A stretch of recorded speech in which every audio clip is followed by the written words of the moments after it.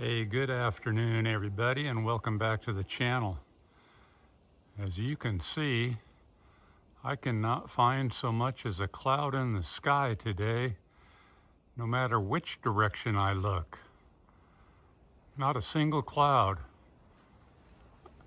Unusual as that may be for out here, but not a single cloud.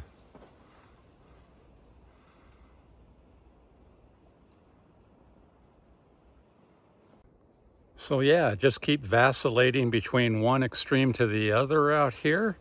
I can't say anything looks normal on any given day. This is very unusual, and not but a few days ago, I couldn't even hardly catch a watt off of any of my solar panels. So yeah, which leads me into today's video. I wanted to talk to you guys and show you how the difference one battery and two solar panels has made for all of the systems that I have for getting through those darkest of dark days. Of course, today the sun is charging everything up just beautifully, but let's jump into the house and I'll show you what I'm talking about. Because out of all the systems I run, I added one more as I showed you guys, and wow, yeah, made a difference. So I have currently 5 systems inside the home, and I've got 2 on this wall, and the first one is that 24 volt system, as you can see right there, and it's being powered by that Time USB battery and a Phoenix 24375. I primarily use that system as a backup in case one of my other systems needs to be kind of charged back up. And then I've got this second system on the same wall, and this one is currently running a 5 cubic foot freezer 24/7. And right now it's at about 70% full and looking really good, and I haven't had to move any power around there at all. So 2 out of the 5 are on this wall. And for the past couple of years at least, I've used that 24 volt only as a backup when needed. And that inverter will run anything essential in the house as a backup, except for my high wattage devices in the kitchen. So refrigerator, freezer, one or the other at a time, it'll easily run that. The third system is on a different wall. And this is that Vatterer 100 amp hour, 48 volt battery, 3000 watt pure sine wave inverter. And this primarily runs all the high wattage devices in the kitchen. And you can see it's at 82%, doing great, on its way to probably near 100% full today. And here's system number 4, 200 amp hour, 12.8 volt, another Time USB. Again, you see my Victron components, MPPT 7515, and a Phoenix 12375. And again, this runs everything that I would need in the bedroom: big screen TV, lights, charging various devices, etc. And this is the 5th system, which is in the back of the house. And of course, this was my original system when I went from lead acid to lithium iron phosphate batteries. There's still the original chins I started with. Haven't changed this at all since, you know, I got it up to this point. Of course, it did grow as I was adding different things over the years, or especially the first couple of years. But now it's pretty much intact. 1,000 watts of solar coming in. It's sitting at 84% full right now. Of course, we're getting great sun. So I've explained to you guys over the years how I ended up with so many systems. That wasn't my initial plan. It's just how it grew as I was getting sent batteries for reviews. I'd build a little system around it, implement it to what worked best for my lifestyle. And so systems kept growing and growing. And I've largely got by with those 5 systems. The newest one being that 48 volt from Vatterer. That's only been in about the past year that was brought in here. And that really changed the game for high wattage devices in the kitchen, which I really wasn't doing too much of at that time beforehand.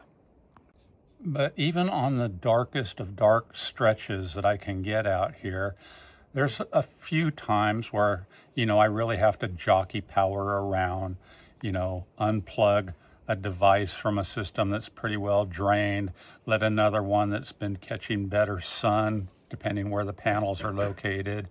I've got some here, I've got some in the back as well, and they do catch different amounts of sun, depending what time of year it is.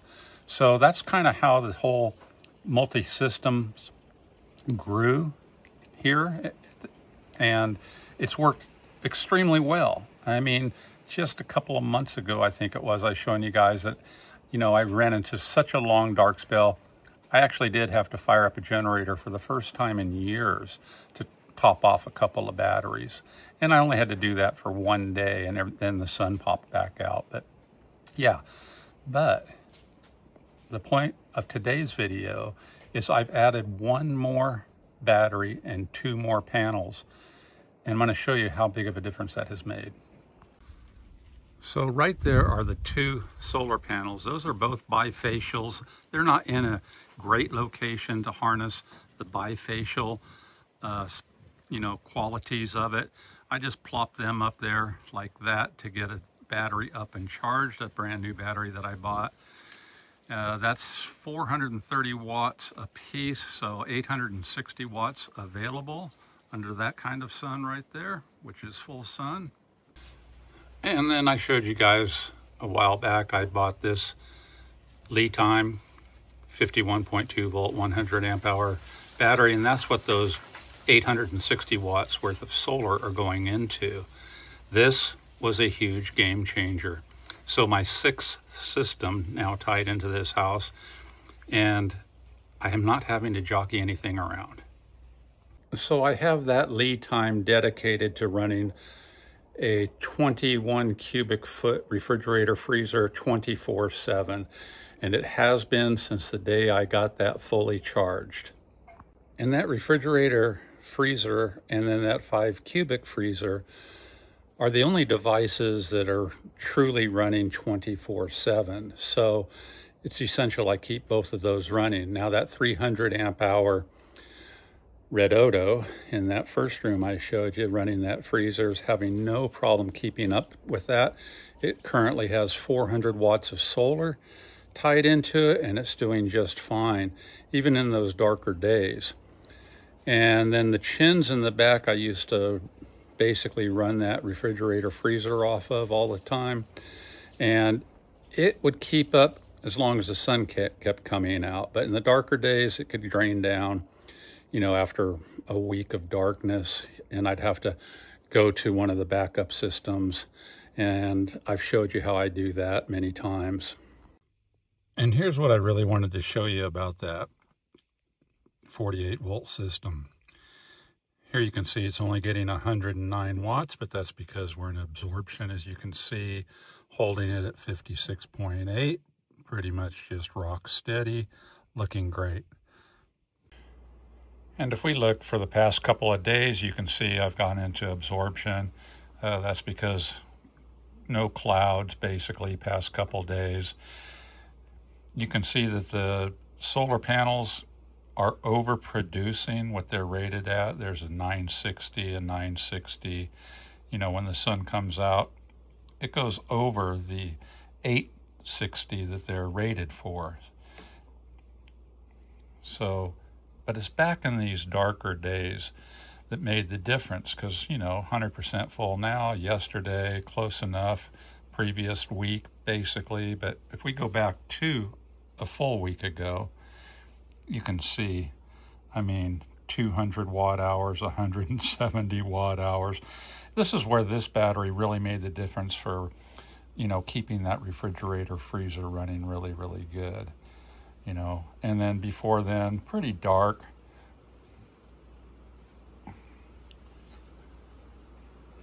Especially this stretch right here, very dark, you know.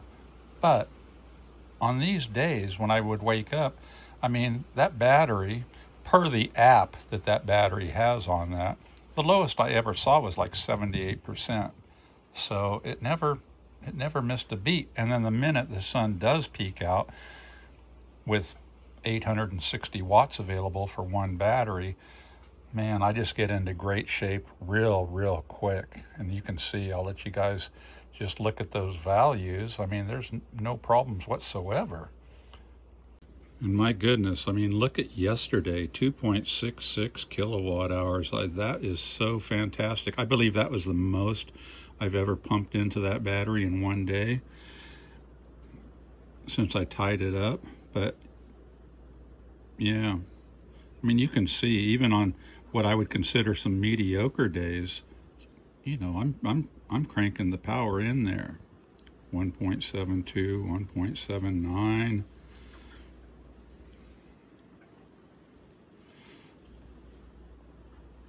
Yeah, just fantastic. And that is running that refrigerator freezer 24/7. Now, to be fair, the nights have been cooler as well, so that refrigerator freezer has not been running quite as hard. But that has really taken the pressure off of all the other systems. Now, if I was to start completely over, if I was starting fresh, moving off grid, would I build, you know, 6 different systems? No, I wouldn't. I would probably build 2 systems for sure, and they'd both be 48 volts. You know, I mean, now that I've got the experience behind me running those 48 volts, which I've taken you guys along for the ride. You know, I grew up on 12 volts, and I was happy with the 12 volts. I still am. They work very well, and they work great for my purposes out here. But if I was just moving into a new place or starting from scratch, you know, I would get 2 48 volt systems, probably a couple hundred amp hours in each system. And I think I would always have a backup in case one system failed, which I think that is important. I really like the idea of always having a backup, and then instead of like multiple small backups, which has worked for my purposes. But yeah, if I was just starting off, you know, I would go with 48 volt. It's more efficient, as you guys know. Charges up faster, discharges slower. You can run all your high wattage devices, which I have very few of those, and that's why I just need one 100 amp hour for the kitchen side of things, because everything else, I don't have anything else that really is that high wattage.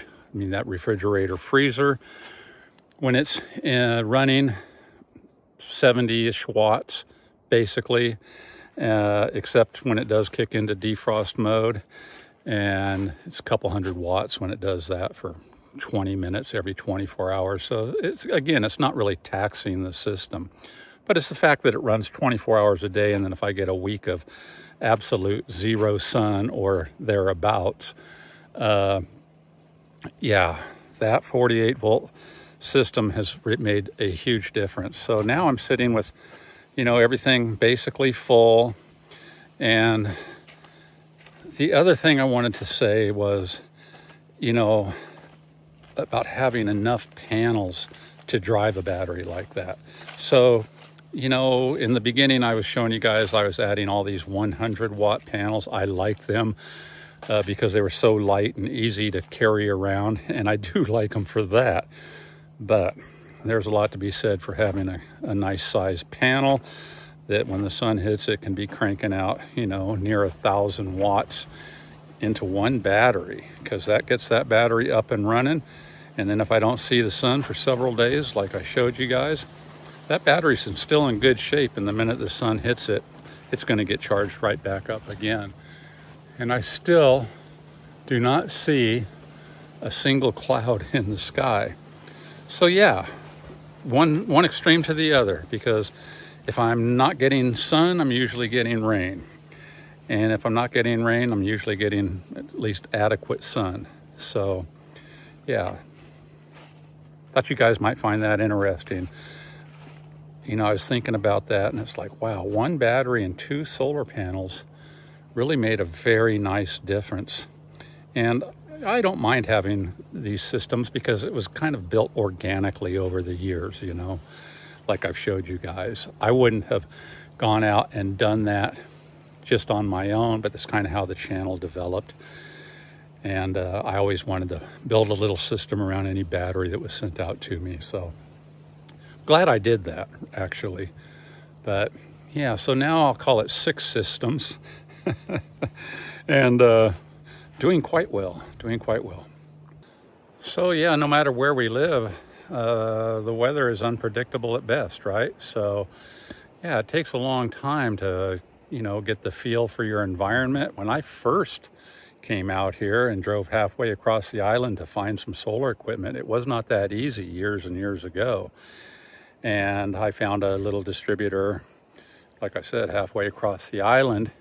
And when I told him where I lived, he goes, oh, that's not such a great solar environment. And I know what he meant, because then that many years ago, I never, ever saw days like this. Never.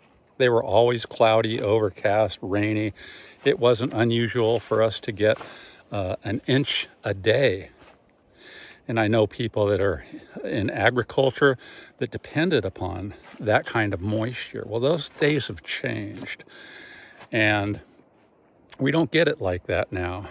I mean, the other day when it was raining, I mean, it was coming down 3 inches an hour, and I showed you guys that.